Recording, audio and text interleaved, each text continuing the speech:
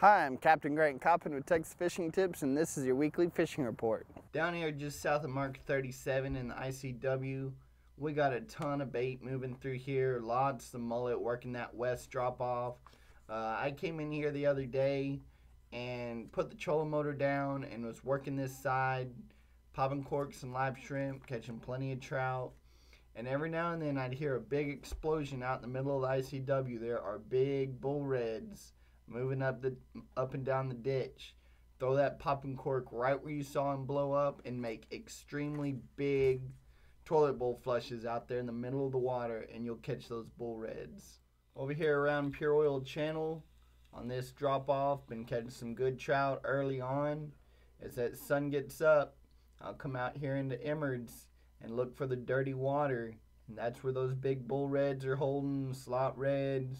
There's a few schools of black drum out here.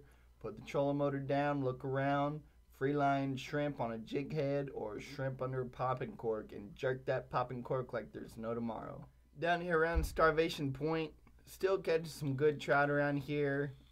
Coming out here onto the outside, working these edges. The tide's high, so the shallower rocks are doing better. Over here on East Clayburg, getting good numbers of black drum with some big bull reds mixed in and a few trout. Lots of little ones though. You kind of gotta weed through the little trout, but really the drum and the redfish are the big boys right now. So come out on this point, fish those shallower rocks, you'll catch plenty of fish. The tide gauge bar has been doing good. We're catching a lot of fish on here.